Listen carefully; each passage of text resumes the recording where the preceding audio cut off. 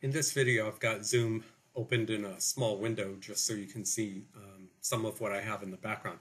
Now, if I wanted to share my screen with the other participants in a meeting, looking in the Zoom window, this small window, we don't see any options until I click on the window itself. So I just click anywhere in that window, and then at the bottom, these other options appear. So I've got Share Screen, I click that, and it shows me everything that I've got open on my computer, and I can select the one I want. So here's something I've got in Photoshop. I want to share that. So now you're seeing that image that I have in Photoshop.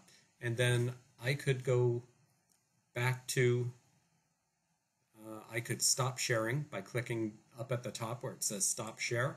And then I could go to Share Screen again, and I could select something different. So maybe I want to show you what I was looking at online. So here I can scroll down on this page of the website and show you what was there. So that's how you would share your screen. You just look for that option that's at the bottom, and you click the green thing that says Share Screen, and to end it, up at the top you'll see a red button that says Stop Share.